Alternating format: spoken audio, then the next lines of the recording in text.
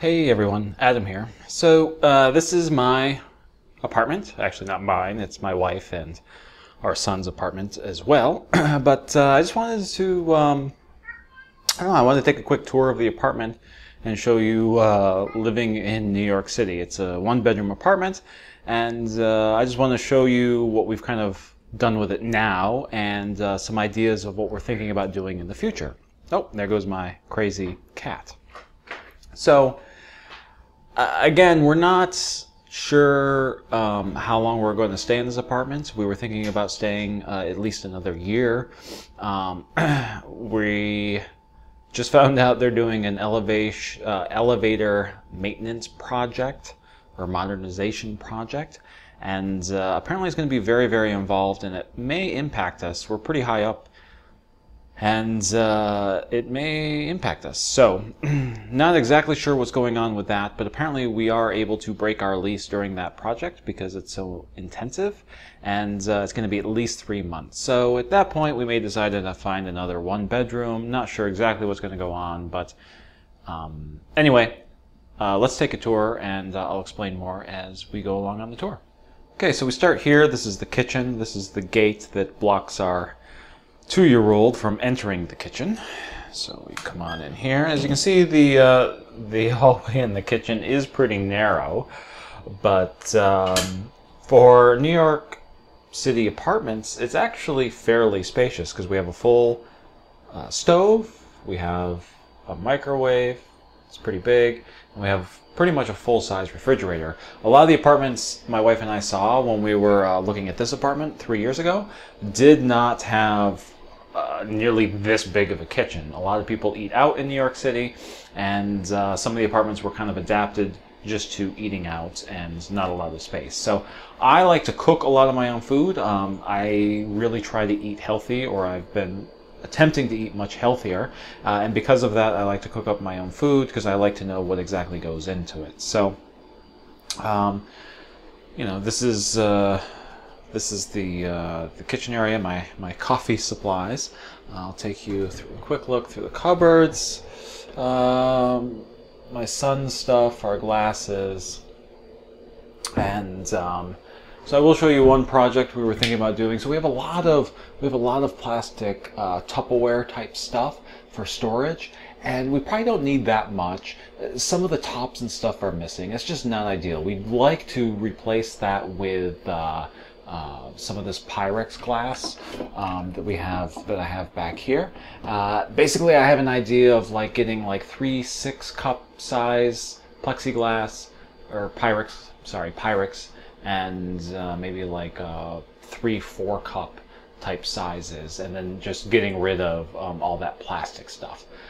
We're not going to do that until we decide if we're going probably after the elevator project, just because if we are going to move, that's just less stuff that we would have to take with us. We'd probably just donate that plastic stuff before we moved, and then once we got into our new place, we would just purchase the Pyrex glass. And here we just have food, cereal, stuff, nothing crazy. All right, so let's head back to the living room.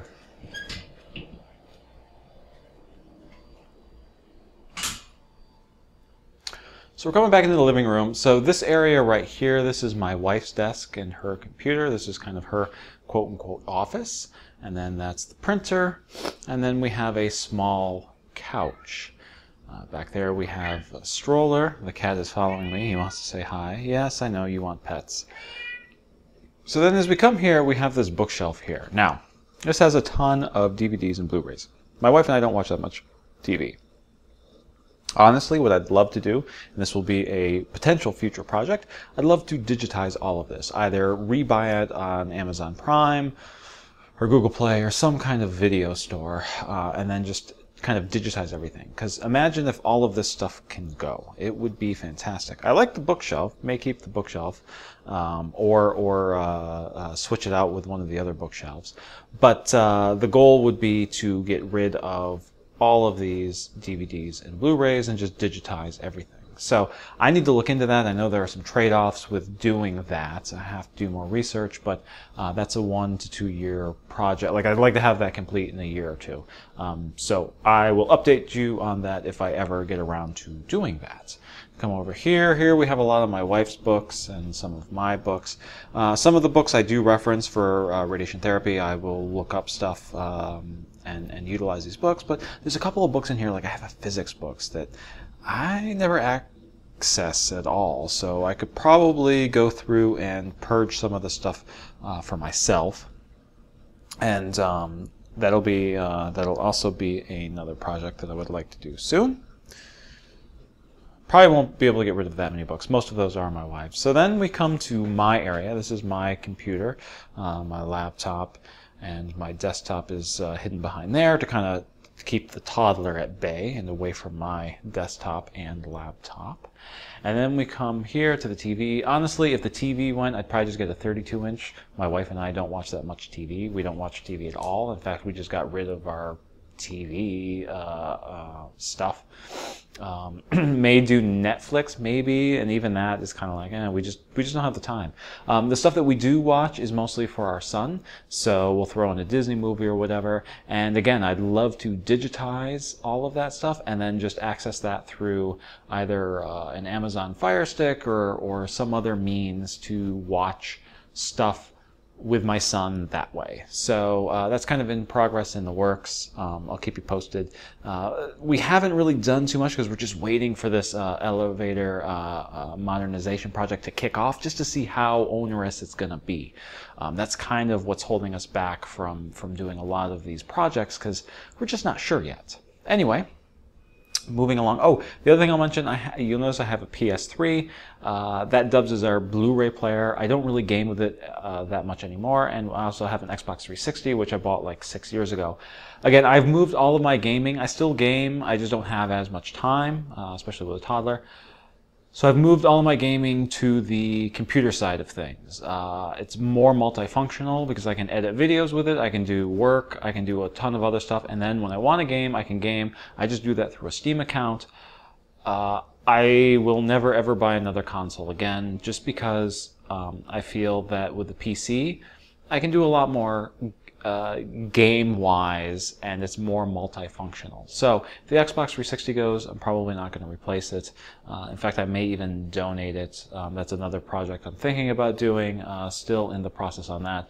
The Xbox 360, once I digitize all of our stuff, our media, then I would be I would free up some of the stuff to be able to also get rid of the PS3. Because the thing that's holding us back on the PS3 is it dubs as a Blu-ray player, as I said, and right now we play Blu-rays with it. So we'd have to find other ways to play our Blu-rays, such as digitally, then we can get rid of the PS3. Down here we have some of my son's toys. Now, my son has a lot of toys. My wife and I don't, we've cut it down to, for like Christmas and for his birthday, he only gets one toy from us. So a majority of this stuff has actually come from the grandparents, friends and family. They just really, really like getting Cedric stuff, and so it just accumulates. I would like to go through and kind of maybe purge some of this stuff. I'll need my wife's permission in order to do that. But you know, it is what it is with the toy situation at the moment. But what we would like to do, so right now we have a small couch, and our son is getting bigger and he likes to sit with us, and it's very, very hard to fit 3 people on this couch. So what we would like to do is we would like to get a bigger couch. We may keep this couch and then just make room for maybe another futon. So for example, all of this stuff down here could go, and if we could remove another bookshelf, we could easily slide all of that stuff maybe over on this side, because all of this stuff from his little toy vacuum cleaner and over can all be put away and cleaned up. And once we do that, then we would have space for another futon type couch. So we get a futon, it would probably sit 3. We'd also have the small couch, and what would be really, really great is if we got a really good futon mattress that could dub as flex sleeping space.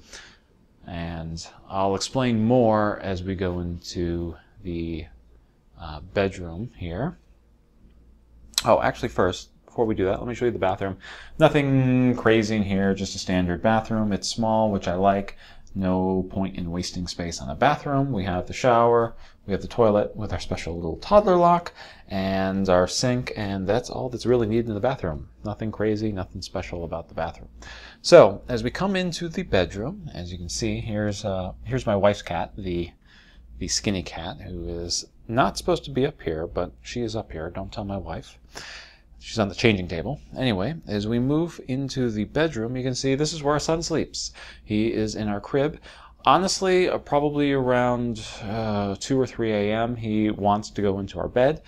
It's kind of hard to deny him that, just because we are kind of cohabitating in the exact same bedroom.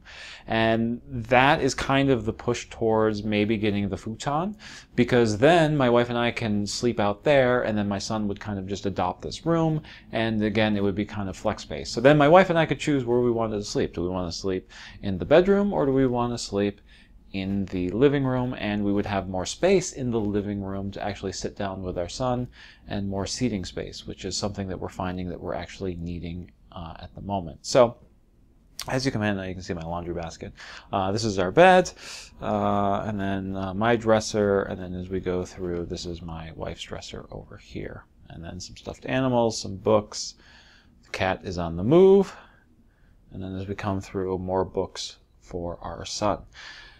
So yeah, that's what we're thinking about doing. Basically, clearing up some space and adding an additional futon, rearranging my desk, maybe moving that, and purging a whole bunch of stuff. Basically, we want to make this work for another 1 to 3 years, potentially even longer.